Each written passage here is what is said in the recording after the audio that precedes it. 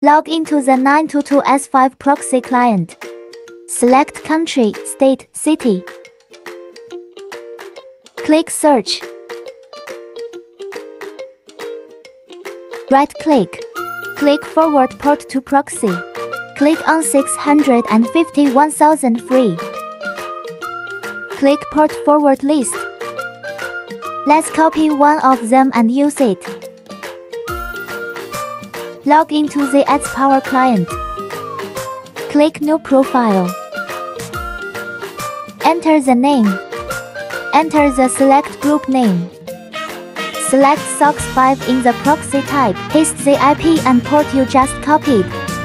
Click Check Proxy. Test passed.